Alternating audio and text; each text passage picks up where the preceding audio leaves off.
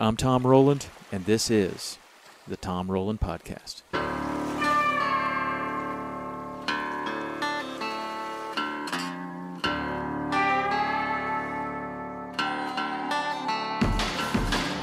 Hey everybody, on today's show, I get to take a little bit of a departure from some of my hunting and fishing guests, and I get an opportunity to hear a truly inspirational story by a gentleman that I was just lucky enough to get a little bit of time with. I'm going to read you his bio right now. Dr. Joe Martin is an award-winning international speaker, author, educator, and expert man builder. He's authored or co-authored 9 books, including Are You the Man? 201 Lessons I Wish My Dad Would Have Taught Me, The Real Man Spiritual Leader Blueprint, and Gifts and Handkerchiefs, A Lesson in Servant Leadership. Joe has spoken for more than 750 businesses, organizations, churches, colleges, universities, and K-12 schools, and he was voted National Speaker of the Year by the Association of the Promotion of Campus Activities. He's also the host of Real Men Connect podcast, the #1 rated podcast on iTunes for Christian men. Now, he doesn't get all of these speaking engagements accidentally. Joe has a story that really is unlike any story that I've heard told to me personally. Joe grew up in a place called Liberty City in Miami. And if you're familiar with Miami, you may know Liberty City, or you may know that that's just a place that you want to stay out of. If you're familiar with the video game Grand Theft Auto, that's where this is set, in Liberty City. Joe grew up there. He managed to survive. A lot of his friends did not manage to survive there. And he gets out and he makes it before losing everything again. And he calls it a rags to riches, to ruin, to redemption story. And in his story, there are definitely lessons for all of us. And Joe has figured out how to operate now. And he's doing some things that are really making some big ripples in the world. He has decided to devote his life to creating an organization where he can mentor other men that are having the same kind of issues. And the issues are that while he was able to do well in college and get out and get a job, then what? Then what happens? You got money now. All kinds of stuff happens. You see it happening with NFL draft picks, top draft picks that make all this money and then lose it or do just crazy, stupid things. And Joe points out that that's because they don't know how to be a man to begin with. And that's what he's devoted his life to, is to teaching people how to take care of their responsibilities, how to live as a man in this world and not make these really stupid choices. I got a lot out of it. I think that you will too. And if nothing else, it is a remarkable story of survival. So we're going to get down to this conversation real soon, right after I tell you and read this ad that Waypoint TV is an awesome place to watch hunting and fishing content. You can go there and watch over 2,000 episodes from 60 different producers, producing some of the best outdoor content there is. It is available on your smart TV, on Roku, Apple TV. You can watch it on your phone, your tablet, your computer, anytime, anywhere, any device. Watch Waypoint TV. And if you like hunting and fishing content, that's the place. Go to waypointtv.com, find out how you can get the app on all your different devices, and you can watch your favorite shows anytime, anywhere, on any device. So I'd like to introduce you to my new friend, Dr. Joe Martin. So I am sitting here with Dr. Joe Martin, and we have some mutual friends, and I am really, really thankful that you had a few minutes to sit down with me today, because you've got an amazing message and an amazing story. I had a few friends that just saw you speak recently. I got 2 or 3 texts saying this guy was the best speaker I've ever heard. Wow. And I know these guys hear a lot of speakers at these different luncheons and other things. So I wanted to see if we could schedule a time to sit down, because most of my audience, I would say the large portion of my audience is men.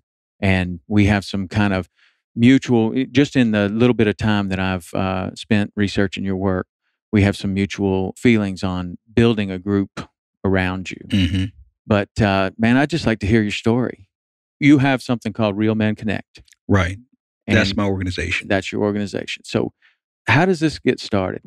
Tell me your story, because I know that you told your story the other night and it blew my friends away, the whole story. And man, I'd just like to hear it. How did you get here? Well, first of all, Tom, thanks for having me on. I love sharing my story. Not always proud of it, but I realize that a lot of times out of my story, some of the tears I've had to shed has become medicine for other men to listen to. And also found out that when you're open and transparent with other men, they tend to trust you more. And so I'll give you the ESPN version of my story, because I'm sure you can ask me and unpack a lot of stuff that I'll share with you. But the way I summarize it, and I can summarize it pretty much in less than 10 seconds. Okay. My story is a rags to riches to ruin to redemption. 4 steps. Okay. Rags, riches, ruin, redemption. And so I'll touch on each segment. The rags part, I grew up in, I heard that you do work down in the Keys. Yeah. But I grew up in Miami. Okay. I'm from Miami, even though I live here in Chattanooga. Grew up in a ghetto in an urban area called Liberty City. Okay. And for those of your listeners out there, if they're not familiar with Liberty City, if they've ever heard of the video game Grand Theft Auto, then they probably heard of Liberty City. Okay. Or for your older guys out there who are about my age, 40 and over, if they've ever heard of a rap group called 2 Live Crew. Yeah. Back in the 2 day. Live Crew, yeah. Yeah, they're the reason why there's explicit lyric labels on CDs now and on music. But I grew up in that environment, and it was a huge environment. You're talking about 5 high schools, 2 malls. So I didn't meet a white child until I was 12. Wow. And so my mom was a teenage mother. She had me at the age of 16. And then she had my sister at the age of 17. So by the time she was a junior in high school, she had 2 kids. Wow. And she was one of 12 herself. And her mom had passed away when she was 12. So my mom didn't have a lot of motherly guidance. And she had a dad, my grandfather, who was from the islands. So he was very overbearing. The islands? Like what, the Caribbean Bahamas, islands? From the Bahamas, okay. yeah. He was from Nassau. Mm-hmm. So she thought that having kids will help her her take it out of that, his authority. Right. And so, but my dad, who got her pregnant, couldn't handle it anymore. Yeah. And they didn't get along well. And he decided that he couldn't be a father anymore. So he left. And so my mom had 2 kids by herself. Can you imagine being a 17-year-old with 2 children? No. And my mom was very, very smart. So she dropped out of high school, though, because she had to take care of these children. Right. But because this wasn't the life that she planned herself, didn't see herself doing this, she became very depressed, especially after my grandfather died. My grandfather died when I was 10 years old. And so now she's lost both parents by the time she's 20, I guess the time she had to be 27, 26. So both of her parents are gone. She's in her 20s.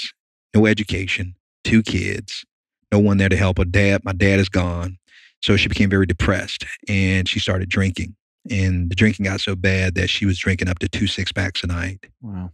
And only thing worse than that, she made me go get the beer for it. She would give me the money, but they wouldn't sell it to her out of a store. They sold it out of a house.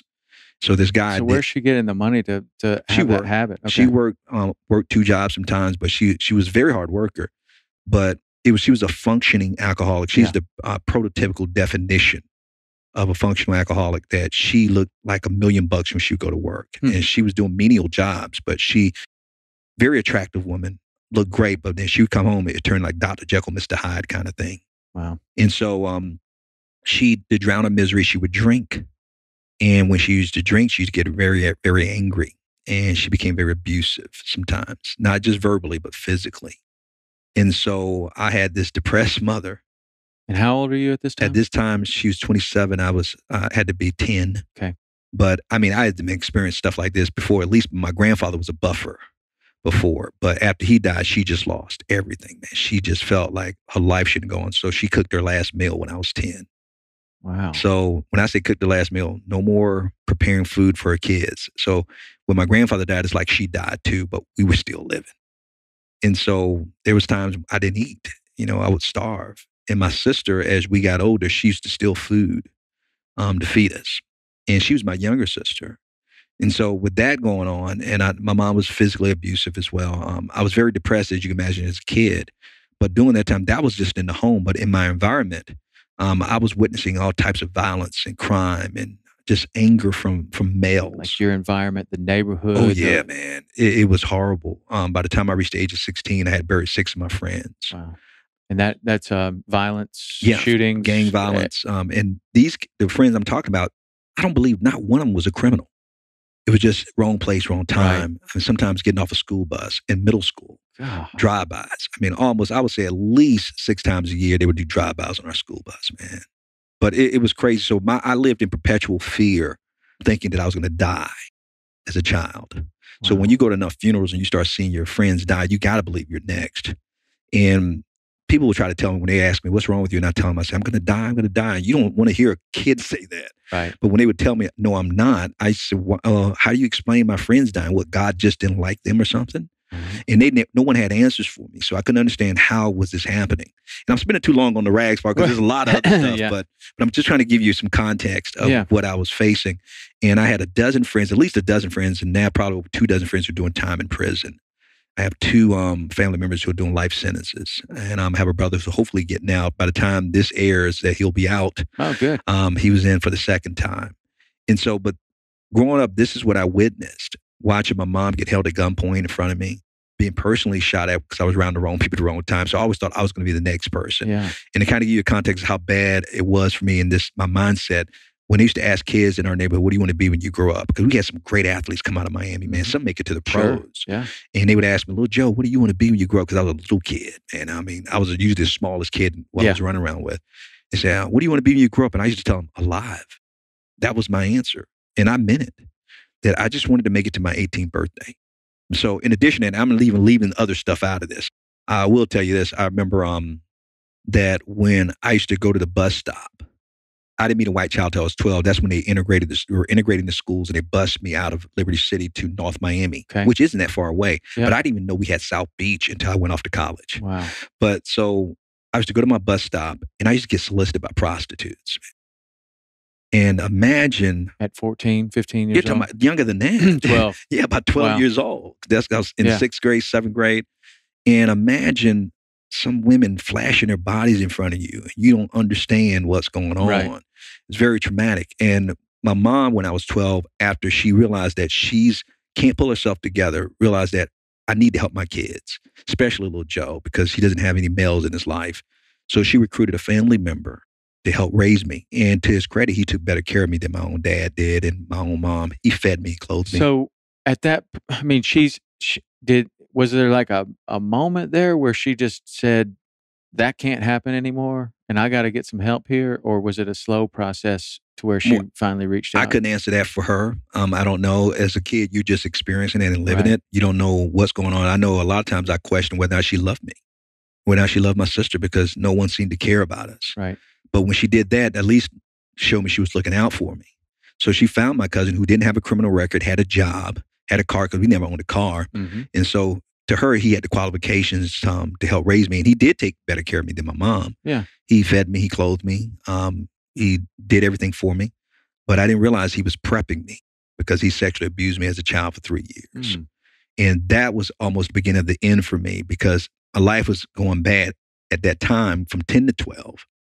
But when he did that, you can imagine how isolated I felt, how ashamed, guilt, fear, all those emotions, and not having a way to process that stuff.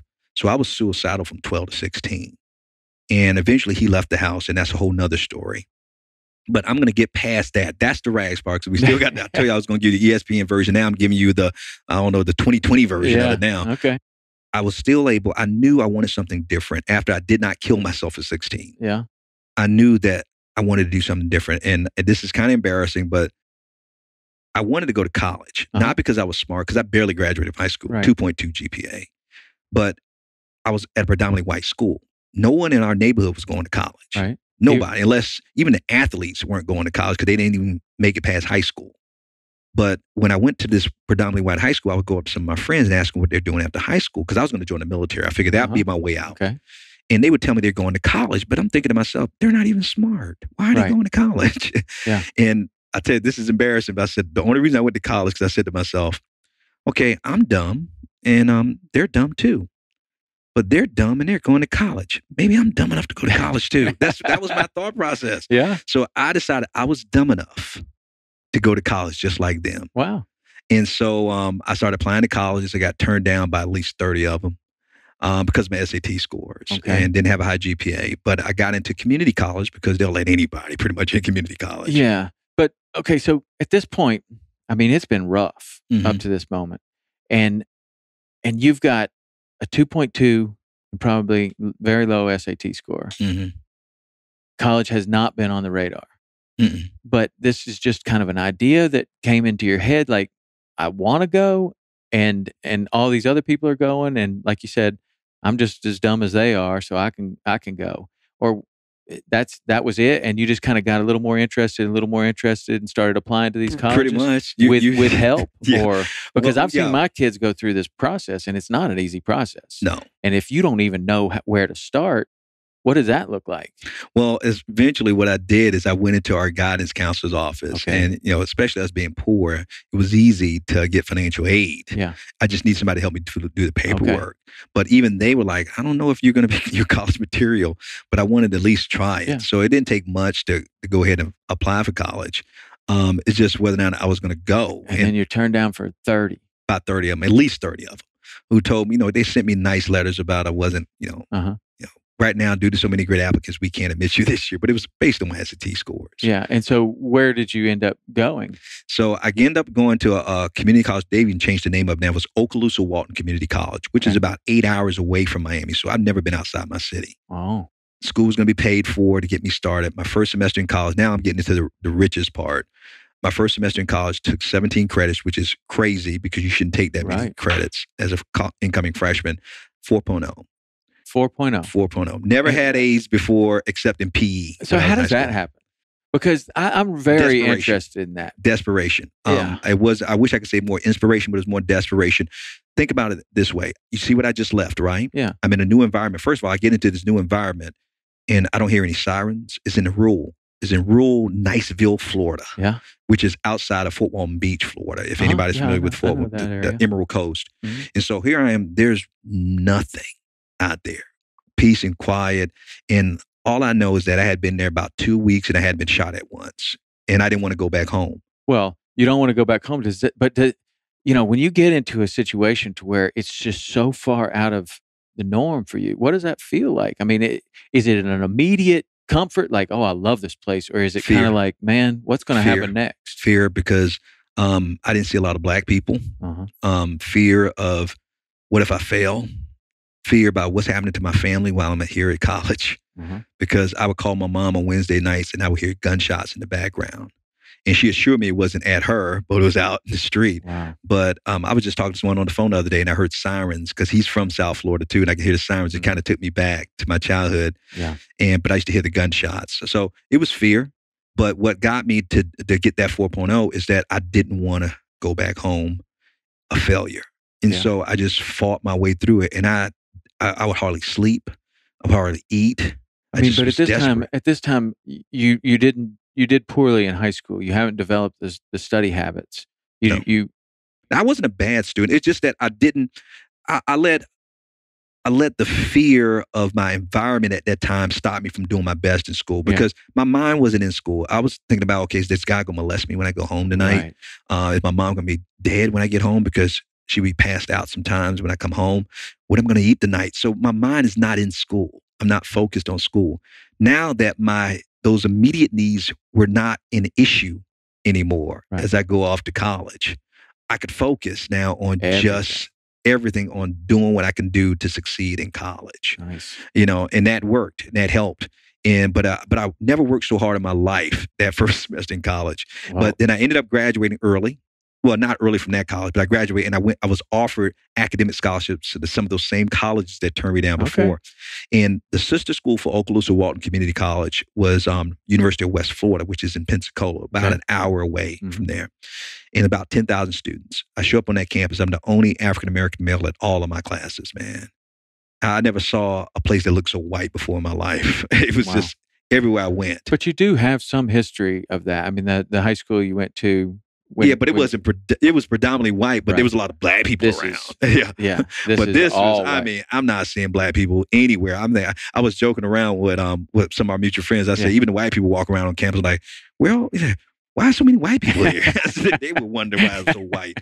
And we had a nickname that students of color who went to that school, we all knew each other. Yeah. Out of 10,000, we all knew each other when it came to black students. Yeah. And we had even in one of my best friends, he's still one of my best friends today. He's a white guy, and he didn't know that we had a nickname for our college.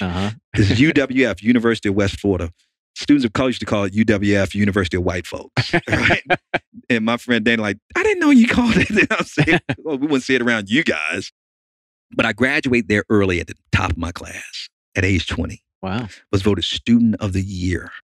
Man. Out of 10,000 students on that campus. And bought my first home the semester before I graduated from college. So how are you earning money at that point? I was working 2 or 3 jobs. No, now as far as, because people, when I taught, I lecture at college campuses all over the country, and they want to know, the biggest thing they're most shocked by, not me graduating top of my class, not graduating early. They're like, how'd you buy a house before you graduated? Well, when I was a freshman, I guess I was a sophomore at that time, going to University of West Florida, but my first semester in that college, this is how I got through everything in life. When I got out of Miami, I would always go to a person who had the answer, and I would ask, how'd you do that? Then they would give me the answer, and I literally would do exactly what they told me to do, and I'll take action. Okay. So I tell my students, I would ask, get the answer, and take action. It was as simple as that.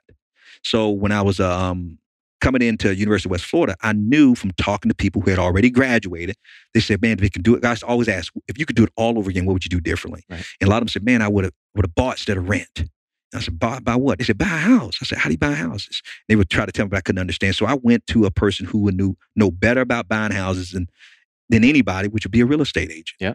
So I go to a real estate agent office at about 18, 19 years old. And I remember Jane Wilcox was her name. I said, Miss Wilcox, my name is Joe Martin. I'm a broke college student, but I want to always be. Give me about a couple of years and I'll have some money. How can I buy a house? And she starts laughing. I said, I'm serious. She said, you serious? I said, yeah. I said, I want to buy a house. I said, not now, but eventually. And she said, how serious are you? I said, I'll come by here if you teach me how to buy a house. Okay. And I would go by her office and she would tell me how to about keep your credit up and all this other stuff. And I'm writing all this stuff. And I did exactly what she said. So I ended up buying a foreclosure my senior year. Wow. In college, never rented. Wow. Right. And so I tell students, I said, it was that simple. I asked her. She gave me an answer. I took action. That was it. And I've done that with everything. So I graduated there, top of my class. I ended up getting a great job working for the federal government doing public relations. My undergrad was in public relations. And I ended up starting my first business at 22. I graduated at 20. Mm-hmm. First business at 22. I became the youngest professor ever hired to teach in the state of Florida at the age of 24. Wow. Had my doctorate degree before I was 30. Moved my mom out of the projects a year after I graduated from college. Got her out of there. Good. Ended up working for the Florida governor's office at the age of 26 as the communications director for his community service division. Ended up writing several books before I was 30 years old. And I just success after success after success after success. The same things when you're going to write that book. You don't know how to write a book. You don't know how to publish a book. Went to another author. Hey, how'd you do that? Yeah. Gave me the answer. Took action. When I started my first business, I used to buy my suits from this guy downtown. He was from India and he can barely speak English. And I'm thinking, this dude owns a business. He's learning the language. So I said, T, his name was T. I said, T, dude, how'd you do this? He told me how him and his family came over to this country and what they did and pulled their money together and they did all this stuff. And he told me this is how he did. I said, man, I'm thinking about it. So I did what he told me to do and I started a business. Genius. Yeah. So I mean, seriously, who knew? All you got to do is ask and people will tell you. That's exactly right. You do. And there's so many experts out there now that make themselves available by seminars or weekend things or whatever. But mostly if you just ask somebody, they'll tell you. They're happy to tell you. But the problem is we're not humble enough to ask and say, I don't know. Yeah. And so I was so hungry, I was willing to ask anybody. I didn't care how old you were. I didn't care what color you were. I didn't care what your gender was.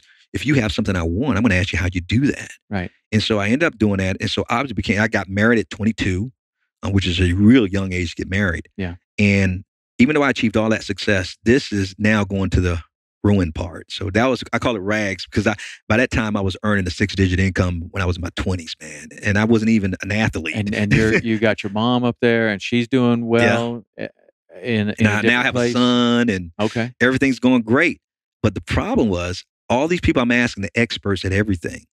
What I didn't know is how to be a man. See, I What knew is how to it- be a business owner. I knew how to be a student. I knew how to be a homeowner. I knew how to be a good public relations guy. I knew how to be an author. I knew how to be a speaker. I had no idea how to be a man because you know why? Didn't have anybody to ask. Yeah. And I You didn't see didn't have anybody's anybody life. to ask, and you had no real role models No. all growing up. None of your friends. No. Nobody's dad was a part of your life. No. Matter of fact, I tell you this. Well, I take that back. It was one. I only had one person I knew in my neighborhood who had a mom and dad in the home. Wow. Like a married. Yeah, mom and married. dad. And that was a bad marriage. And the mom ran numbers and the dad bootleg videos out of the back of his trunk. So that's your image of marriage. Right. That's your image of a family. Right. So I didn't see any examples of a great husband, a great father. So who could I ask, how'd you do that? So I can get the answers and then take Do you the think action. that if you had come across that at that point in your life that you were ready to ask somebody for that? I mean, was that even something that you were looking for? Not anything I was looking for, not even anything I thought I needed. Yeah. But it wasn't available I to mean, even know that I at needed. this point, you're kind of like, I got this, man. I'm making money. I got my mom up here. We're safe. We're not getting shot at. And then this is kind of Because I thought I made different. I thought this is what the American dream is about. But it go back to when I was telling you about college. I wasn't even thinking about going to college till I saw somebody do it. Yeah. And they said they were going to do it. I'm like, what's that? You going to college? Right. It's not even on the radar. So it's not even on the radar. I didn't know I needed college. Right. Until I talked to somebody who was going to college. So I didn't know, and I didn't realize, you know, when I knew I needed this is when I ran into problems in my marriage. So here's the ruined part.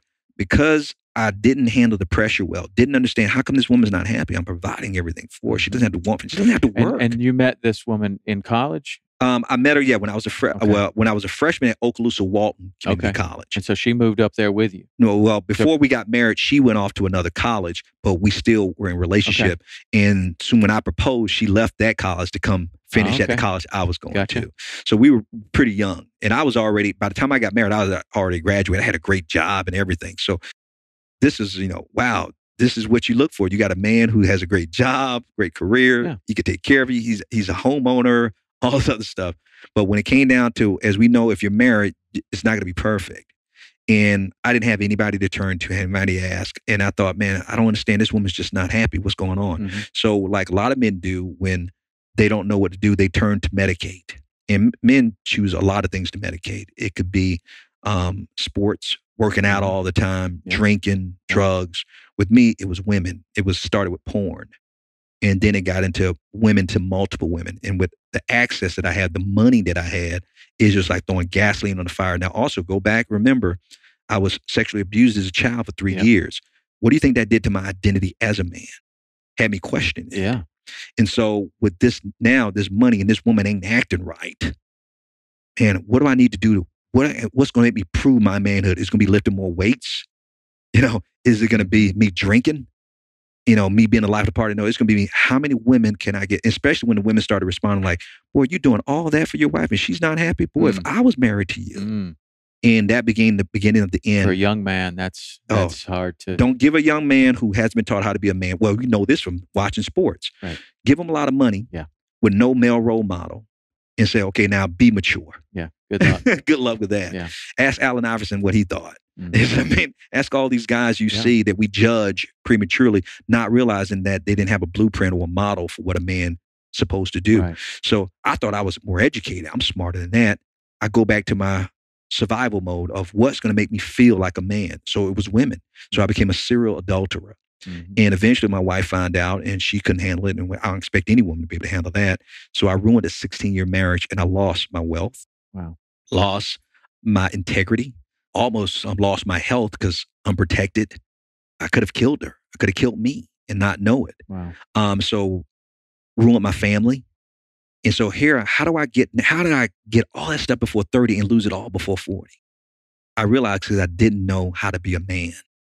And what I've been doing my whole life is trying to outrun my past by overcompensating, medicating, isolating, trying to get away and say, I don't need a man. I don't need help.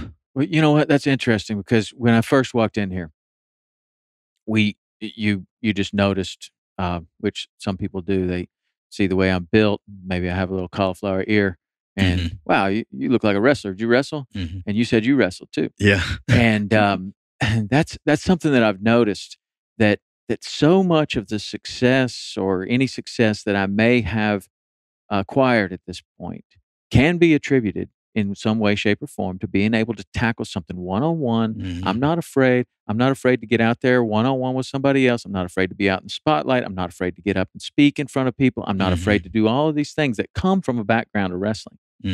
But what I've found as I've gotten older and more mature is that attitude is outstanding. That's great. That's confidence. Right. That's confidence. That's being able to just say, I can do it. Right.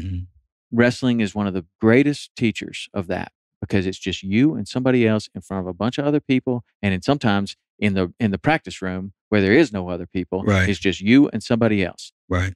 And that's when toughness comes out. And that's when, just your ability to either, it's now you're either going to succeed or you're going to fail. There's 50-50 chance.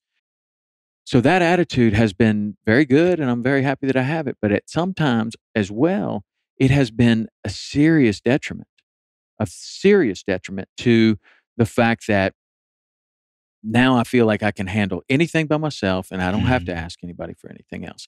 In fact, I don't want to handle anybody. I don't want to rely on anybody else. And that's why I think I gravitated towards individual sports rather than team. Right. If you're good at the football team and somebody else clips on the way, that's it. All of your effort is for naught. So I think I gravitated to that individual sports, and I think that stayed with me for a long time in my life. But once I've understood the value of team and the value of reaching out to other people and the value of asking for help, man, lots of things transformed for me.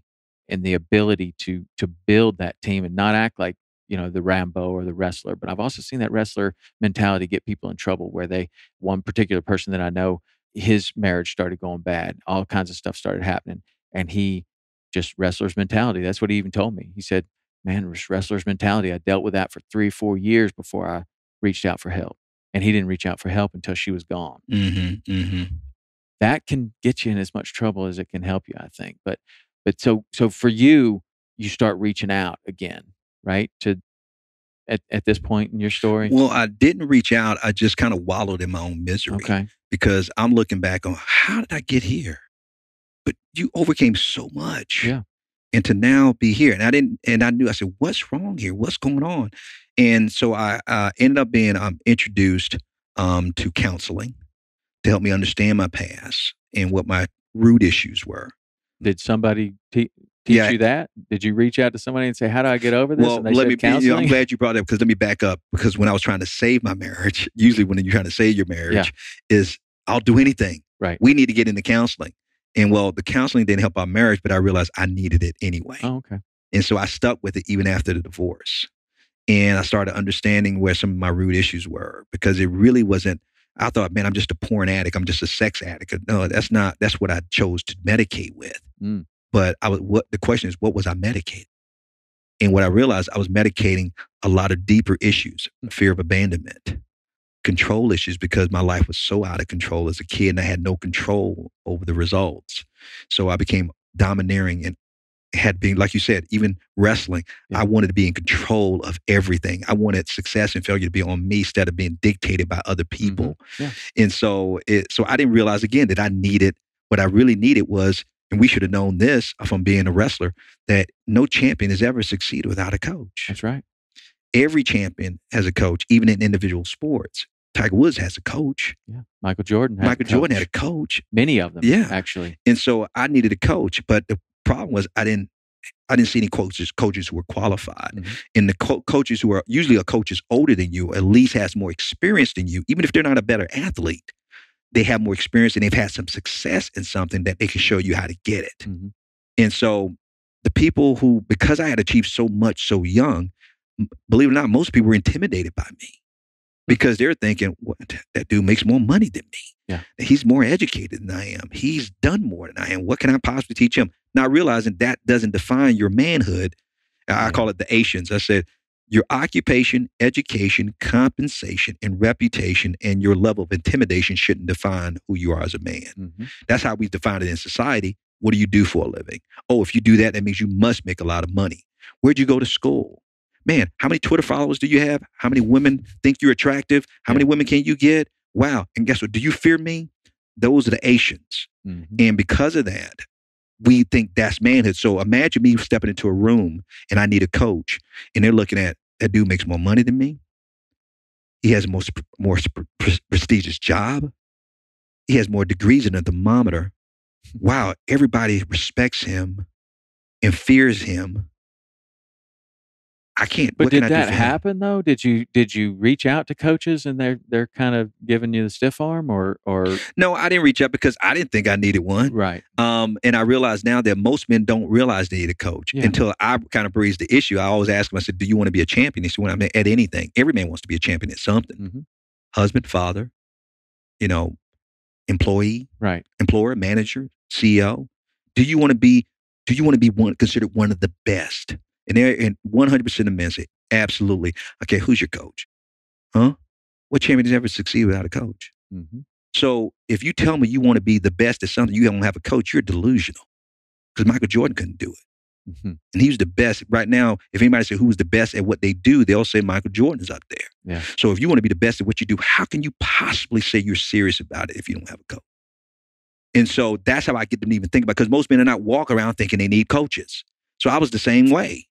But then when I realized that when I met somebody, that's when, it didn't hit me until I met a man who wasn't impressed with all of that.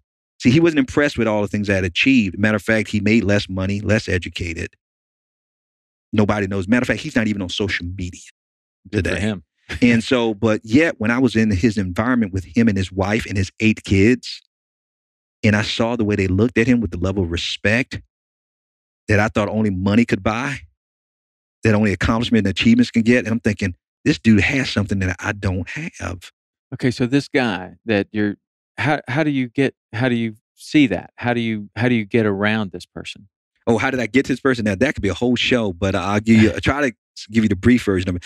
I was lecturing at Florida International University in Miami, and I lived in Tallahassee, Florida at the time. I was teaching at Florida A&M University. Okay. And I was lecturing there in Miami, and this kid came up to me. It was a leadership program for student leaders. And I had written a book on servant leadership. He bought one of my books. He was the last kid in line. And he asked me to sign his book. But when I asked what's his name, he told me his name was Micah. But he told me not to sign it to him. He said, sign it to his dad. And it caused me to pause because I had sold thousands of books and signed thousands of books. Nobody's ever asked me to sign a book for their dad. So I asked him who his dad was. And he told me his dad was a teacher in Miami, where I'm from. And I said, okay, where does he teach? He mentioned middle school in my old neighborhood in Liberty City. Wow. And I was like, wait a minute. First of all, that's one of the worst middle schools in Miami. Is in Liberty City, and you're white. I said, there's no white people in Liberty City. I never saw a white teacher. How can you? I said, is your dad white? He said, yeah, my dad's white. Huh. I said, why is he in Liberty City? He said, he chose to teach there. I said, what? I said, what does he teach? He said, he's in charge of indoor suspension. I said, this dude is in charge of indoor suspension at the worst middle school in Miami? He says, yeah. And I said, wow. And something told me, Tom, to give that kid my card. Okay. I give my card to kids who I think don't have a role model. Yeah. Obviously, this kid is not in need of a role model. He loves his dad. He respects his dad enough to buy him a book that he thought his dad would love on servant leadership. Right. So I give him the card and explain to him I don't usually give it to kids like him, but I've given it to him because I want him to keep in contact with me, because I just want to follow his life, because he's already in college, so he's going to be graduating in a couple of years. So, dude, I just want to know, for you to have a father like that you respect and admire so much, I can't wait to see how your life turns out. He thought it was a weird thing to somebody asking him, some stranger speaker asking him to email him and keep in contact with him. But he took it. To his credit, Micah took it. I go back home. 2 weeks later, I get a call from his dad. And his dad calls me up and asks me about the book and everything. He says, my son told me you're from Liberty City. I said, yeah. He says, and you wrote a book? I said, yeah. He said, and you're from Liberty City? I said, yeah. He said, then he asked me, he said, how'd you get out? I said, excuse me? He said, how do you get out? You know what I told him? Definition of manhood that I thought was a man. Education. He said, shut up. I said, excuse me? He said, I don't want to hear that. See, he was a different type of man. Right. He wasn't intimidated. He says, no, that's not how you got out. I said, yes, it was. He said, no. He said, see, I've been teaching at this school for 22 years and I've been to 28 funerals. My kids don't make it to high school. I want to know, how'd you get out to even get to college? Right. To get the education, the compensation. Something happened. Yeah. And I broke down crying on the phone. And he asked me, after I told him the truth, that barely, by the skin of my teeth, Right. he says, what would it take to get you down here to speak to my kids? That's how I met him. I volunteered to go down to speak to his kids. So that had to be something right there. You've been out of this place for a long time. At that time, it was about 13 years. You do not have good memories of this place. And now you're volunteering to go back down. Go back for the first time and speak there. Now, I've spoken all over Miami before, at University of Miami, Miami-Dade, FIU, Barry University, all the colleges in Miami, and which I never visited when I was a kid. I didn't even know those colleges were there. But to go back to my old neighborhood, and he blocked out 5 days, and I went to 16 schools. Wow. In 5 days. I mean, that's but I lived with him for 5 days in his family, his environment, and it changed my life. Okay. So, well, what does that look like? You go, he picks you up at the airport or what? And then he picked me up at the airport. Then he takes me back to Liberty City. And I said, Mr. Miss, you live in Liberty City? He said, no, I don't live there. So why you take me there? He said, well, I want to make some rounds and I want to take you and show you something. I said, sure. Find out he's an ex-wrestling coach. Okay. How ironic is that? Yeah. Right. And matter of fact, I believe we actually probably met and I didn't know who he was when I was a kid. Oh, really? That's the craziest thing about it. Because when I wrestled, he mentioned some of the team, the players I wrestled. Yeah. And it was some of the, I'm like, we had to be sitting apart, not knowing our worlds were going to collide about 20 or 30 some years later. Yeah. You know, so, but he takes me in the neighborhood. He's checking on the kids from the school. Hey, Mr. Man, how come I haven't seen you today? He's going around. I was nervous because it was getting dark, you know, because he's a white dude in this neighborhood. But it was like he was so comfortable in the environment. And then I started getting nervous because they were wondering, who's this dude with you, Mr. Mintz? He's all right. You sure you want to check? Hey, I'm with the man. Leave me alone, right? And so he takes me in front of this house after we check on all the kids. And he stops, and it's a crack house. And I said, he says, Joe, do you know what this is? I said, yeah, I know what this is. Do you know what this is? And he said, yeah. I said, why are we in front of a crack house, Mr. Mintz? He says, I wanted to show you where it happened. I said, well, what happened? Oh, well, they found my dad's dead body. Wow. I'm like, what? He says, when I was 19 years old, when I came home from college, my mom told me that my dad was carjacked in Carroll City, which is another hood north of Liberty City. They found his car there, but his body was found in front of this crack house. Wow. And I said, Mr. Miss, let me get this right. You've come back to a neighborhood where they murdered your father. He says, yeah. And you're voluntarily working at a school with the worst kids in a community where they took your dad away from you. Why would you do that? And he told me, he says, Joe, don't you see? They took my father because they didn't have one. But I felt if I came back here and I volunteered to become a father, maybe they'll never have to take another one. Wow. And it blew me away. And the only question that popped in my heart was, what kind of man is it? That changed everything because I said for the first, what kind of man? Right. See, I'd been exposed to males my whole life, but never a real man. Right. And I tell people, I said that you're a male by birth, but you're a man by choice. So I grew up around a lot of males who never chose to be men. Because they were never taught how to be. They didn't know. Because I was one of them. You're just the same. You have no role model, nobody to teach you. There's just like you had so much success just asking people. There's nobody to ask. There's nobody to ask. And I equated to swimming because I said that we're all meant to be lifeguards. But the problem is most of us don't know how to swim. And we're afraid to tell somebody we don't know how to swim. So what do? We fake it. And we start compensating by, if I can't be a good swimmer, I'll be a good climber. Climbing the corporate ladder. Success, accomplishment, achievement, success, accomplishment, money, women. See, so now you won't ever ask about my swimming. Right? Yeah. And then sometimes you have guys like my dad who ran from the responsibility. He was a great runner. Yeah. That's not my responsibility. Hey, I didn't ask for this. Then you have those guys I call fighters when they can't swim. They fight because they're angry all the time and they're bitter at the world. They're blaming everybody. And you got to be on eggshells when you're around them, especially if they're married. Don't say that to your dad because you know how your dad gets. It can even spill over to domestic violence. And so, but the thing is, we're doing all of that so nobody asks us, how's your stroke? Do you know? Stroke. Yeah, your swim stroke. See, you weren't put here to be a fighter. You weren't put here to be a climber or a runner. You were put here to be a lifeguard, to protect the position that you've been given by God, the territory, to watch over, be safe and secure, and make people in your responsibility more productive. Mm-hmm. They should look to you. They should be able to relax because you're on watch. You're on guard to protect and serve and to give your life if necessary to save them. Right. But the problem is when you start having those problems, like in my marriage, and my wife was treading water, how come you're not meeting my emotional needs? Mm-hmm. The kid, one of your kids struggling with their sexuality, what you gonna? And then if we don't know how to jump in that water and rescue them, they're gonna die. Right. But here's the problem: they're screaming, "Help me, help me!" And what we're doing, but I don't know how to swim. And all this time we had them fooled thinking we could, and we don't even want to ask anybody. We don't want to tell somebody, "I don't know how to swim." Right now, I'm mentoring a guy who's 83 years old. Today, 83. He's been married for longer than I've been on this earth. And after one of our small group meetings, he came up to me. He said, "Joe, will you mentor me?" I said, "Man, you're 83 years old." He said, "Yeah, but I don't know how to swim."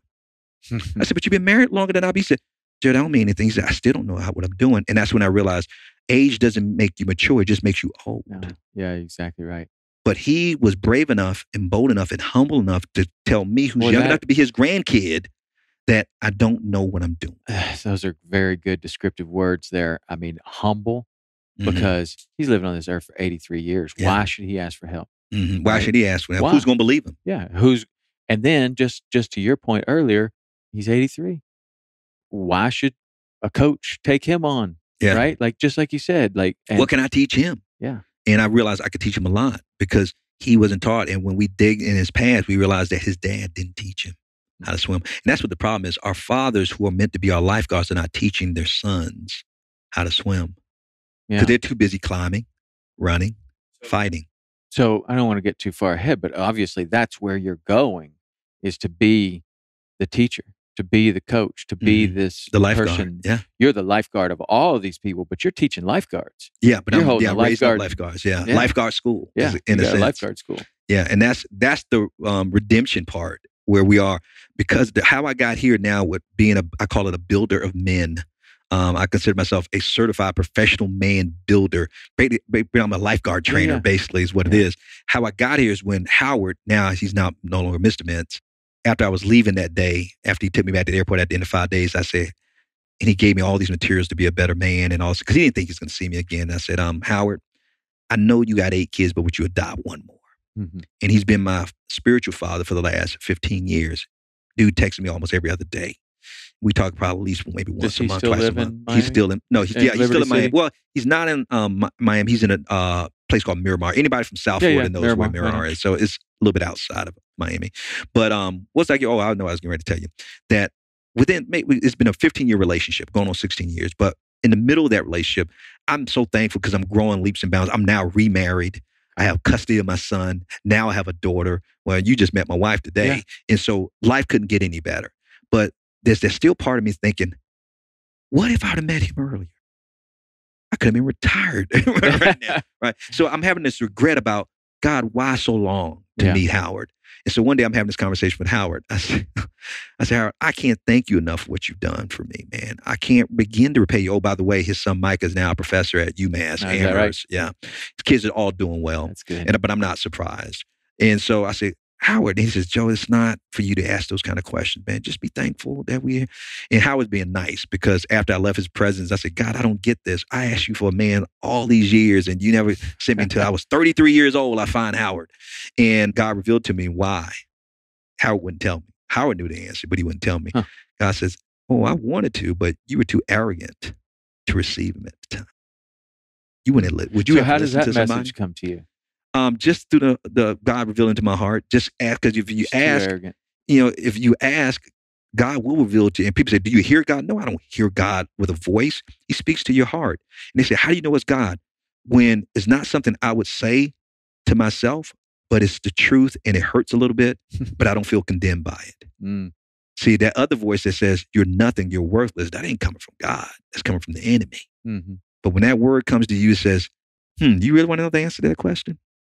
You weren't humble enough to receive him. Let's be honest. You make more money. Would you have been impressed with his credentials? No. Would you have been impressed with his reputation and all this. I said, no. You would say he's just a. But now that you've been humbled and you've lost what you thought was insignificant, and you realize now that's more important than all this other stuff. Now I got your attention. When the student is ready, the teacher will arrive. Yeah. You weren't ready. That's what I was about to point out, is that, I mean, you're saying he was in your life before. Yeah. But you weren't. I wasn't ready. You weren't. It wasn't on the radar. You didn't know to look for. I mean, maybe God puts him right there and says, "Well, we'll give this a chance to see if this works." And then you're like, I've got a wrestling match to go to."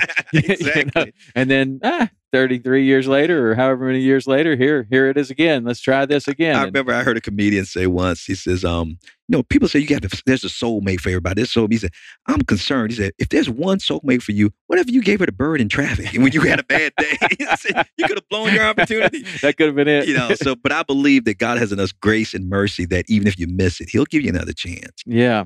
Yeah. Well, because you'll be taking that test until you passed it. Right. That's exactly right. So what I'm interested in too is there's this moment where you get these materials. First of all, I'd like to know what those materials were that he's given you and saying, you ought to read this. You ought to, I mean, that's the first step. He sees your state and he says, right, you need to read this. You need to read this. You need to listen to this. You need to watch this. Do you remember? I can't even remember everything now because there's so much. Right. And it wasn't the fact of what he was giving me. It was why he gave it to me and why he thought I needed it. Yeah. And I never had anybody say, use this. This is it, Joe. What you've experienced over the last 5 days, you see me do. Pray with my children, do devotionals, have quiet time. Joe, these family devotions we do, we eat dinner together. Joe, don't look at me and be in awe of me because I was in awe of him. I'm like, what kind of man is this? Yeah. He said, no, Joe, no. I was taught how to do this. And I'm telling you the best resources that this is the curriculum I use with my kids. This is how I learned to pray for my children. This is how I learned to talk to my sons about sex. He had 5 boys, 3 girls. This is how I learned to take my daughters on dates so they understand what a real man is. So it really wasn't what he gave. It was the heart that he gave behind it. And so the intention. It was his intention. Yeah. So he's teaching me. That's why I tell you the redemption part is about within 7 years of conversation. And I said, Howard, I know I can't repay you, but if I could do anything for you, man, you name it, I would do it. Because I said, my family is reaping the benefits now based on your intentionality. Yeah. What can I do to ever repay you? He said, Joe, just do one thing for me. I said, what's that? And I'm hanging on every word. He says, go make disciples. Yeah. Basically, he was telling me, go train some lifeguards. Right. Train the life. Set up your lifeguard school. Get it going. And that's what you can do to repay him. That's why I'm here today with Real Men Connect. Yeah. Because of the inspiration in his intentionality, I said, what can I do to pay back Howard for what he gave to me? Pay it forward. Right. He don't want anything from you. He don't want anything from me. And he sits back and he's just loving what he's watching. And I know it's got to make him think, wow. Do you ever have him come to an event? Or now, he's heard me speak before. I cannot even get him on my own show. We have the #1 podcast in the country for Christian men, and I can't get Howard on. Every time I ask Howard, he won't do it. No, Joe, I don't want to be. Don't put me out there like that. I don't want. He's to a point. His humility makes me mad because I think it's ridiculous sometimes, and I get on him about it. I said, "Come on, man. He's not even on social media. He won't even get on social media." Well, maybe he doesn't. Maybe he doesn't understand, and he's he's not on social media. Maybe he doesn't understand the impact that things like a podcast or things like, a real serious conversation, not a canned, 30-second little piece of, this, but where somebody really gets to know him and really gets to understand what he was thinking through this whole thing. I mean, man, that could be powerful. But maybe he just doesn't understand it because he's not part of it. Book. He won't be interviewed. Even when he brought me down, I wanted to tell the story how I got down there. He didn't want me telling the story. Right now, he'd be mad at me sharing this on the air with you right now. Because his thing is he doesn't want attention drawn to him. Right. He wants, like you asked, what did he put? He wants to say, get the heart, have the heart. You don't need to know who I am. You don't need to know my name. Right. Do what you saw me do. You don't often need to know someone's name. Right. But you do need to know their story. Right. Because the story is is the motivation. The story is the connectiveness between people that go, man, that's me. Mm-hmm. I need to be part of that. That's me. I need help with that. Wow. I'm not like any of that. Ooh, he just said something that sounds exactly like me. You know what I'm saying? It's like, it's the story that connects people. And then hearing that story makes people reach out, I think. Now, I'm going to blow you away now. You know what's the most amazing thing about him? I didn't know it until I built a relationship with him. He does this with a lot of other guys. Yeah. I'm probably, he would never admit it, but in all honesty, I'm not even his favorite person he's mentored. I've probably done the most. Yeah. But because when I talk to him, he's always mentioning these other guys, not his own children. Yeah. These other guys, I'm thinking, he sure spent a lot of time with them. You don't even spend that much time with me like that, But so that's what's so amazing that he does it incognito. He just does it under the radar. Yeah. And so I've learned a lot from him, and I know he won't be with me forever.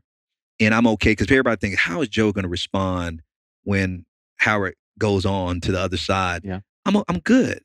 I'm good. I'm not going to be devastated because I'm taking full advantage of my time with him now. And also, he inspired me to go get other guys like him. So now Howard is not my only guy now. I got 5 other guys like Howard now. Right. And so, because you can never have too many. Now, when you go to find another mentor type relationship, do you look just at this overall person and you're like, man, I want to be like him, or he's done something that I want to do? It's more so, and this is going to sound crazy, because I don't know many men who do this. You know how I measure a man?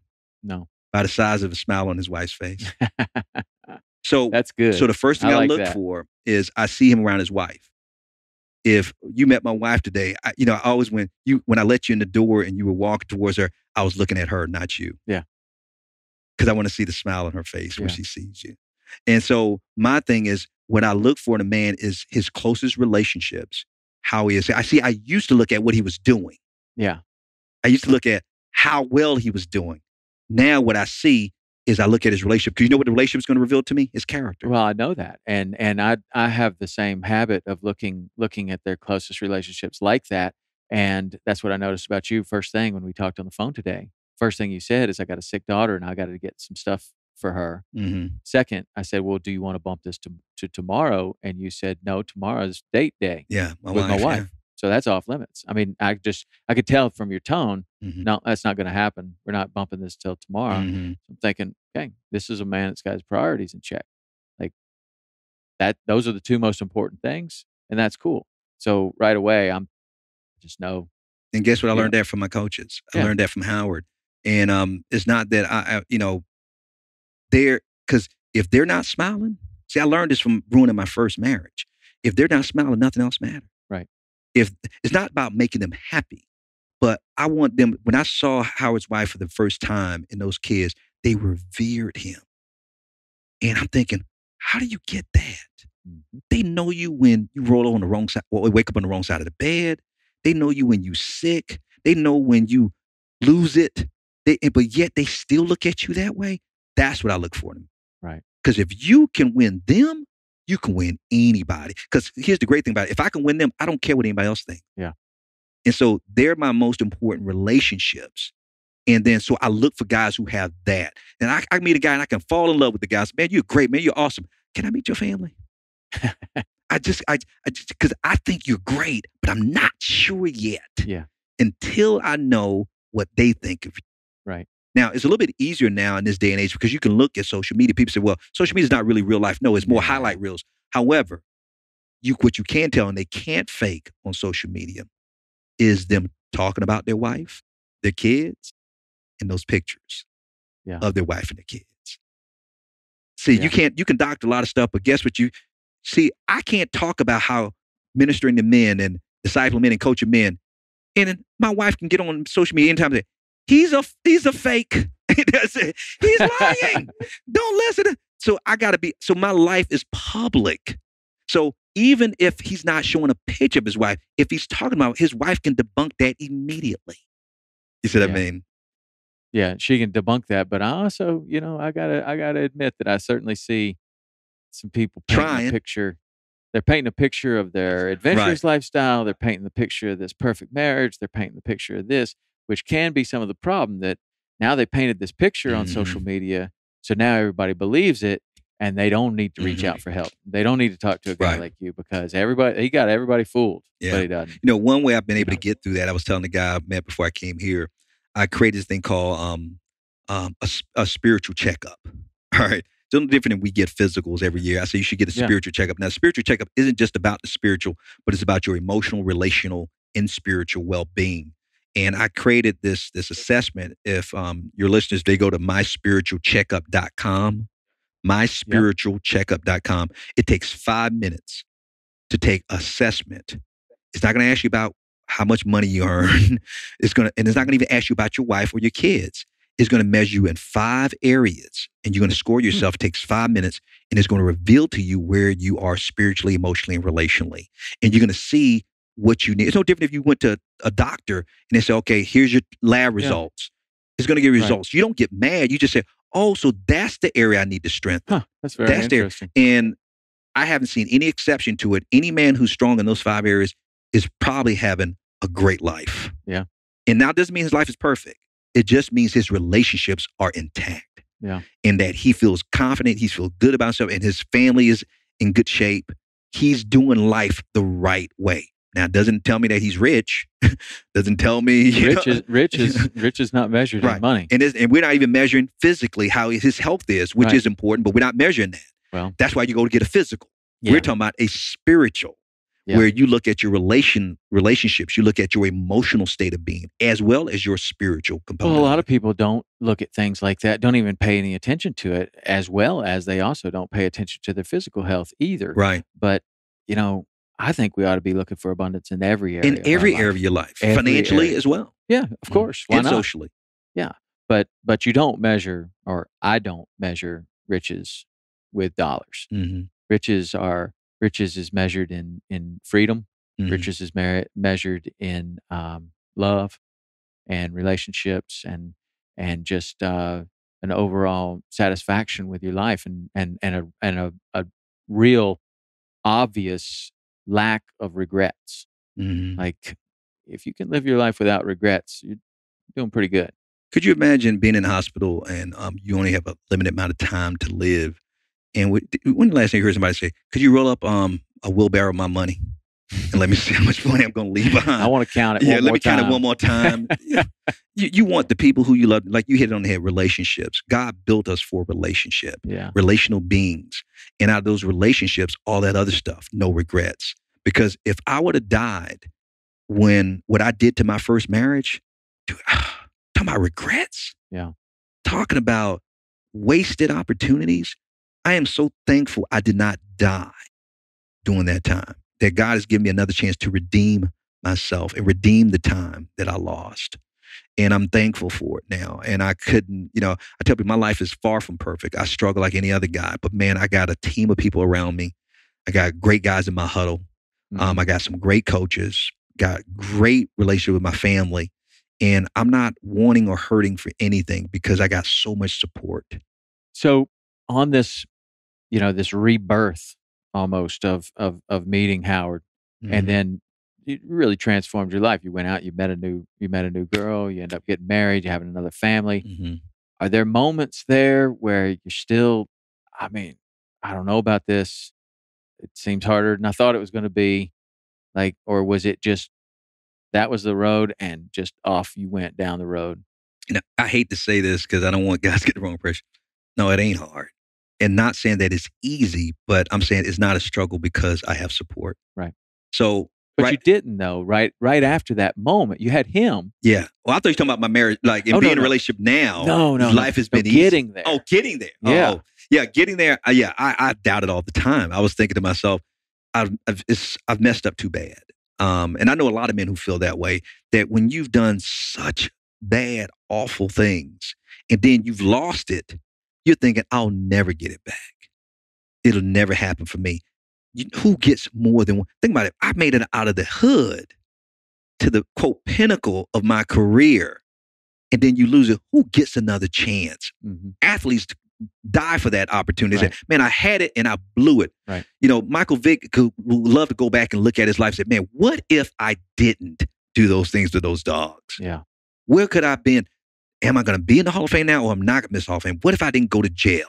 You know, and it's those kind of moments. So when I was coming out of it, that's exactly how I felt. I thought to myself that, man, but I had to get how I was able to get through it. I had to get to a point of resolve that I said, you know what? It doesn't matter if I never see that stuff again. I never achieve that again. I never get to experience love again. God is just me and you. It's just me and you are enough. Now, I'm telling you the truth.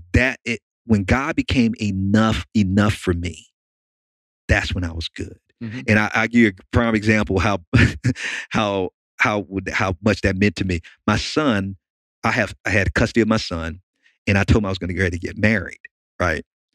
And his reaction to me, now he and my wife, they love each other. They're close, right? He lives here in town. And he says, Dad, why would you want to get married? That's what he mean. He said, Dad, your life is perfect. He said, Dad, you're happy. You and I get to spend so much time together. We got this house to ourselves. We get to travel all over the world. This is it. Dad, why would you want to mess this up? And I understood where he was coming from. I said, Kendall, what you see is a man who's successfully single. See, a lot of men are not successfully single. A lot of women are not successfully single. They think they get married is going to make them complete. Uh-huh. You know, so he saw me very happy, even though I lost everything. Right. Because now my life, I had a coach in my life now. I got some friends and support, my team, my teammates. And now I'm getting counseling. Everything is working for me. And even though I don't have a lot, I have enough. Yeah. And I'm good. And I'm saying, I don't care if I ever be married again. I'm good. But I told him, he said, but Dad, why would you want to get married? I said, because Kendall, I said, you're too young to understand this now. I said, but there's a difference between being successfully single and happily married. Mm-hmm. I said, Kendall, I know this is going to sound crazy. You think I got it good now? He said, yeah, that is perfect. You're going to mess it up. I said, now listen to me. I said, listen to me. I know you don't get it now, but listen, I know it's going to sound crazy. But if you meet the right woman who's can come one with, Kendall, you ain't seen nothing yet on what I can be. Right. He said, oh, Dad, I said, I know. Just trust me. The key is finding the right woman. And Kendall, when it happens, I'm going to ask you, what do you think? Now, I wish my son was here now to interview him, because now he says, I get it. I get it. Because he's telling me, he said, I thought you were a great dad before. But when I got a daughter who's not my biological daughter, he says, Dad, you're more patient. You're more affectionate. You listen better. I thought you were good before. Yeah. Where was this, Dad? Yeah. And I said, Kendall, and you know why, right? I said, you think that just happened naturally? I said, that woman pulled it out of me. Yeah.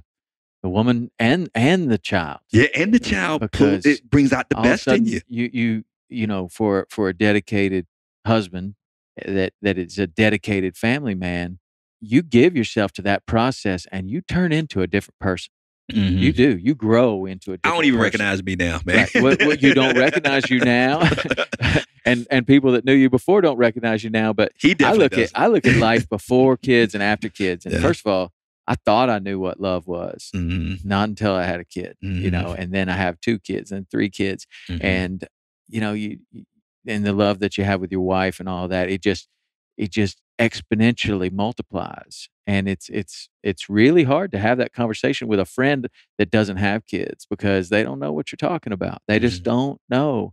And I don't know. It's been the most profound thing that's happened in my life is no, he gets it now, and he realizes it. He said, Dad, I see now the key is finding the right woman. I said, yes. I said, she doesn't complete me. She compliments me. Right. See, because I said, Kendall, you saw what you thought was great about me. Didn't I have some problems? He said, yeah. I said, but you notice how different we are? But together, we're better together than we are separately. Yeah. See, that's what I was trying to get you to understand, that you saw a good product, but you didn't see how the product could be improved if those weaknesses were shored up. Mm-hmm. I said, now you see us together there. Guess what? She would tell you the same thing. And my daughter Faith was like, man, we were good before you brought this dude into the picture. And now if you met my daughter Faith, you can't convince her that I'm not her biological dad, even though she knows her biological dad. Because to her, this is my father. Yeah. You know, and I will tell you this, and I'll give a plug for my son, because my son and I'm really hard on my son, because I think he should be based on me being his dad. And I know this sounds arrogant. I'm like, dude, you should be the most motivated, driven young man. And my son is just figuring out life like any other kid. But one day he told me, he was honest with me. I hope he doesn't mind me sharing this on the air with you. But we were watching a movie together of a kid who grew up in my old neighborhood. Matter of fact, the movie won an Oscar called Moonlight. Okay. And so he said, Dad, how do you feel watching that movie? And I said, it's emotional because they shot it on site. So I'm looking at my old community. Yeah. Matter of fact, I saw the high school I should have gone to. They didn't bus me because that's the high school I was supposed to go to. And he says, Dad, I want to say something, but please don't be mad at me. I said, you can tell me anything, man. Go tell me. He says, I look at you and Tanya, that's my wife. And I say to myself, that could have been Mom. We could have been together as a family. I love Tanya, you know that. But Dad, I can't help but think, what if my dad would have been this kind of man, younger? Where will we be as a family? You're talking about celebrating now over 20-something years of marriage, going on 30 years of marriage. And he said, and I said, Kendall, and I couldn't say anything. I'm saying, Kendall, I'm so sorry, man. And he said, but Dad, but then I think if he would have still been with Mom, Faith wouldn't have you as a dad. Mm-hmm. And I couldn't do that to Faith. And I broke down crying, man. He says, Dad, I could not imagine you not being in Faith's life. That's how close my daughter and I are. Because I remember telling my daughter one day, I said, Faith, I said, she said, I said, I love the fact that I'm your dad. I said, you notice I don't treat you any differently than Kendall. She says, yes, you do. I said, no, I don't. I treat you guys all the same. I'm disciplined. He said, Daddy, no, you don't treat us and you treat me better. That's what he said. I said, no, I treat you differently.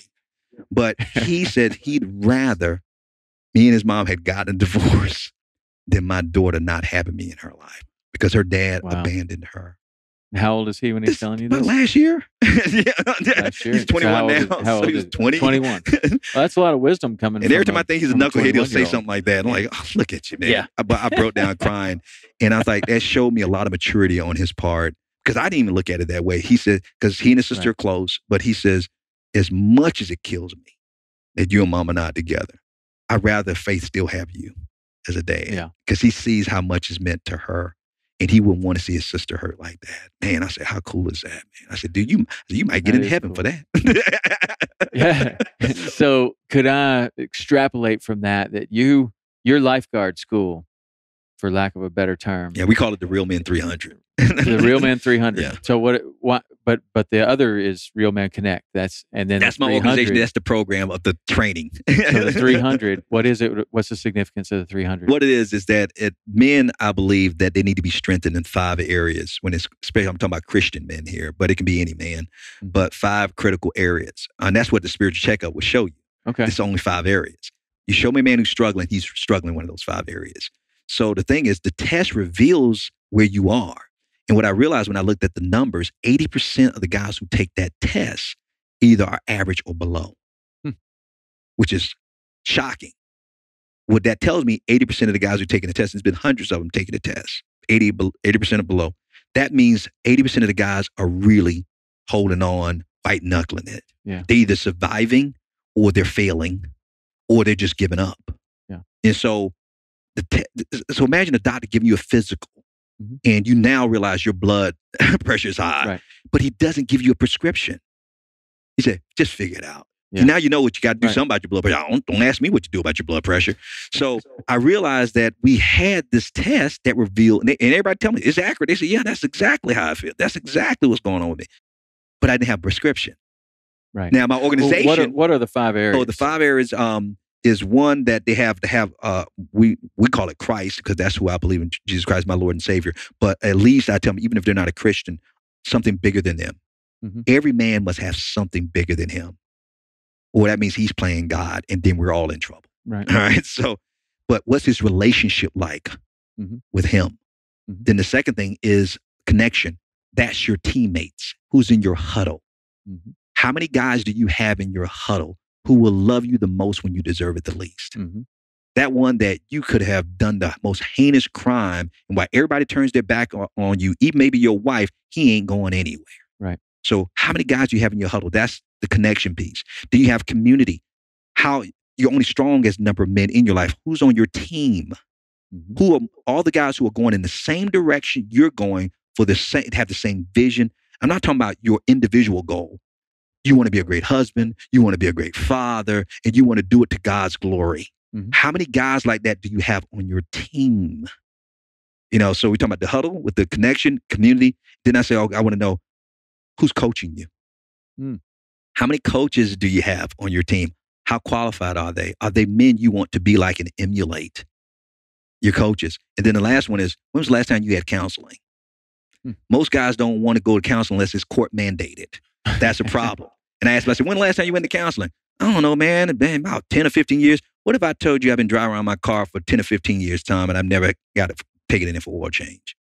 They do. Are you trying to kill that car? Well, what are you trying to do to your emotional, relational, spiritual well-being if you're not getting a checkup? Yeah. And so to me, I don't call counseling. I say, when the last time you had a tune-up? Mm-hmm. You had a tune-up. And so those areas and measuring those areas, what we've done with the Real Men 300, when they take their test, now we're saying, now you have 3 options. One, you can ignore the test results. If I got high blood pressure, I can ignore it. Yeah. Okay, I just wait to die. Maybe I get some good years in. And that's an option. Nobody's mad at you. You can say, you know what, boy, I see some problem. I need to come up with my own regimen to fill these holes. Okay, I need to start recruiting some teammates. I need to start finding some coaches. Man, I need to I need to find a counselor, a good counselor. Boy, I really need to start getting in my word and start. So you can do that and do it. Do it today. And it could take, it's going to take some time to get that process going. Or the third option, guess what? We've recruited all that for you. And if you tap into what we've created in the Real Men 300, we have over 300 people who are either coaches, counselors, could be potential teammates for you. And here's the thing. I've recruited them like Nick Saban. So I'm building this so you don't have to, you can get there in half the time and not have to wonder, can I trust them? Can I really be vulnerable with them? Can I really tell the truth? So people come to me a lot through our organization, Real Men Connect. Joe, who do you recommend? Who do you refer? Who can you connect with? Now tell us, you know what? I'm going to make it easy for everybody. We're going to create a program called the Real Men 300, where these are select men who are all trying to do the exact same thing. And we're there to encourage and inspire and motivate and hold each other accountable to doing what we know we need to be doing.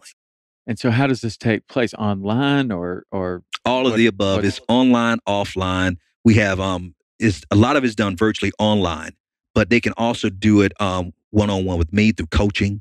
They can do it through email. We have some groups that we run here in town. Now, obviously, they can only do it in town if they're in Chattanooga. But even if we have people all over the world, but they can do it virtually on the computer. Like tonight, I have a meeting called Real Men Restored, which is part of the 300. These are men who've gone through very traumatic stuff, and they're trying to get their lives back in order, like I did. And some people call them, quote, recovery groups. And I was in a recovery group for 7 years. And I love recovery groups, but there's some things about recovery groups I don't like, that they identify you more with your behavior than your identity. And so when you start taking on the identity of being an addict or being an ex-con or being whatever, even though you may be taking responsibility for it, but now you see yourself as that. And they said, what's the problem with that? I said, because when I stand before God, he's not going to say, hey, ex-sex addict. He's going to say, hey, my child, my beloved. So we're holding each other accountable. How was your week? What was going on? What can you do differently? But remind him of who you are as he sees you, not in your behavior. You're not what you do. You're who you are. What you do is just a choice you make. So even though I was probably one of the worst adulterers out there, I'm not going to accept the fact that you're going to call me an adulterer. That's what I used to do. That's what I chose to do, and I paid the price for it. But if you ask me who I am, I'm who God says I am. I'm a beloved child of God who's saved by grace and his mercy, that if he didn't hold me in his right hand, I would fall apart in a heartbeat. That's who I am, and that's what he's going to call me when I see him. So I'm about having a community who all believe that. And if you're not there, we're going to help you grow into that. So I've built this team that didn't exist before and say, I'll do the recruiting. I'll be the Nick Saban and get all the coaches we need and get everything. Now, if you want, no different than Alabama, you can join the program, or you can try to do your own thing and find another team you want to be a part of. But I spent a lot of time creating this one. Yeah. So how much time have you spent? When did you start building 3 years ago. So 3 years ago, did you have the vision of it growing to where it is now? Or no, is this incremental? It just evolved. Yeah. It evolved. And I remember when it first hit me, as I was building all this stuff, launched a podcast, over 100 YouTube videos, an app that guys can have in their phone, all this to give access to all these free resources, doing blogs and all this other stuff, having a private community. I had it was all disjointed. I just thought they need this. Then one day I'm flying back from El Paso after a speaking engagement. God spoke to my heart and said, 300. I said, 300 what? He said, 300 men. That's all you want me to reach, 300 men? I said, 300. I'm like, that's not, I spoke to more than 300 men just now. That's nothing. And I didn't get it until I came across a quote when I was on my phone. I was cutting off my phone. And right there on the plane, I'm getting ready to cut off my phone. And I see a quote from John Wesley, was the father of the United Methodist movement. Right. He said, and I quote, if you give me just 300 men who fear nothing but God, hate nothing but sin, and claim to know nothing but Jesus Christ crucified, we'll set the world on fire. Almost dropped my phone. Wow. I'm like, there it is. So you're telling me if I could just find 300 men who desire to be lifeguards the right way, who are not going to be fake like they know how to swim, but want to actually learn how to swim, and they want to teach other men how to swim, you mean we'll change the world? He says, yes. So that became my mission statement on Real Men Connect. But here was the problem. Oh, that should be easy. You know how hard it is to find 300 men like that? It's almost impossible. But now I'm going to spend the rest of my life doing it. We say, well, Joe, you got more than 300 men now. Well, yeah, but they're not really the 300. See, the 300 are going to be the lifeguards that develop out. Right now, we're just teaching everybody how to swim. Yeah. But I was looking for the 300 who want to teach others how to swim. Right. And right now, we're not even close to getting 300. We just got a lot of people who learn how to swim. Yeah, but we'll get there. You're making. We're gonna get there. You're making some major waves in that pool. Yeah, and those waves are going to extend out way beyond that pool into the ocean and across the whole ocean, and that's the way it starts. So most of my days are spent recruiting. Yeah. That's what I do. When I get up in the morning till I go to bed at night, is either I'm giving swimming lessons through stuff we produced already on our website and all the medium that they can get us through the medias and stuff, or I'm looking for potential guys to put in to the 300 to say, hey, we need you. You'll be great for the 300. The guy I just talked to today, brought him in today, had lunch with him. Nice. Hey man, come on in. He said, Joe, tell me about the 300. I'm in. Nice. So that's what we're doing. That's awesome. Well, I can't tell you how impressed I am with your story, not just from rags to riches. That's a nice story, and you hear it all the time. But that ruin to redemption. Yeah, the ruin to redemption is quite the thing. But I mean, I just want to compliment you on your ability to have this vision and stick to it and really devote your life to helping other people in a way that when you help one person, that's helping a whole community. Yeah. I mean, really, when you touch one person and you really light a fire under them like a fire was lit under you. Under me, right. That spreads. So, I mean, I know you know this, but it's just one person in a community can make an amazing difference. And when you're doing that all over the world, you are changing the world one person at a time. And man, I thank you for it. It's really an amazing story, and I really appreciate you telling it to us. Why don't you give me all of the ways that people can connect with you and how that looks? Well, I'll give them 3, and that'd be the 3 easiest ways. If they want to see what we do as an organization and all the free stuff we have that's available, just go to realmenconnect.com. That's realmenconnect.com. And it'll take you to a portal. And you can go any place you want. There's like 12 different places you can go once you get to the portal. If they're interested in the 300 and becoming a 300, because some of them just want the information. They don't really want all the other stuff. They want to be part of all of that. That's cool too. But if they want that and want to check it out, go to Real Men 300. That's realmen300.com.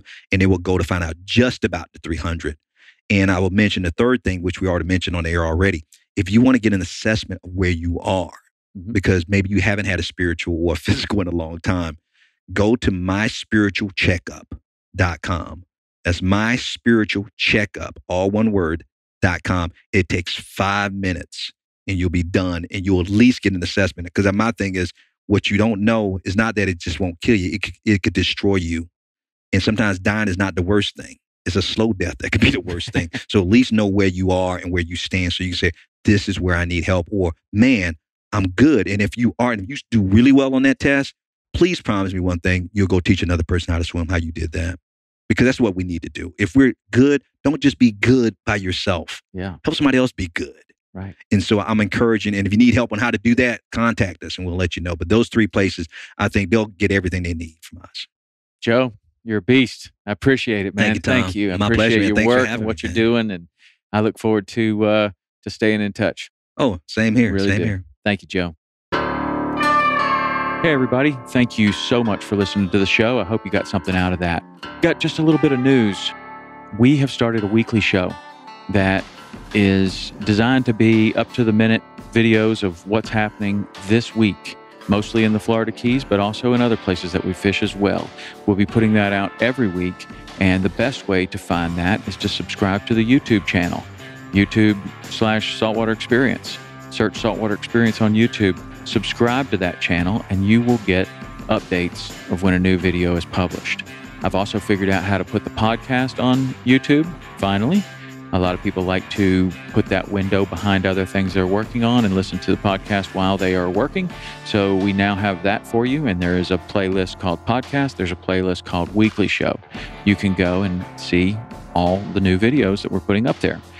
Started a new email address specifically for this show, and that is podcast@saltwaterexperience.com, podcast@saltwaterexperience.com. Those emails come directly to me. I'll see every single one of them. So if you have comments, suggestions, ways we can make the show better, and particularly if you have suggestions of someone you would like to see me sit down with in the hunting world, in the fishing world, in the outdoor sports world, or just a motivation, inspirational character, or someone that can teach us all something, I'm very interested in your suggestions. So that's podcast@saltwaterexperience.com.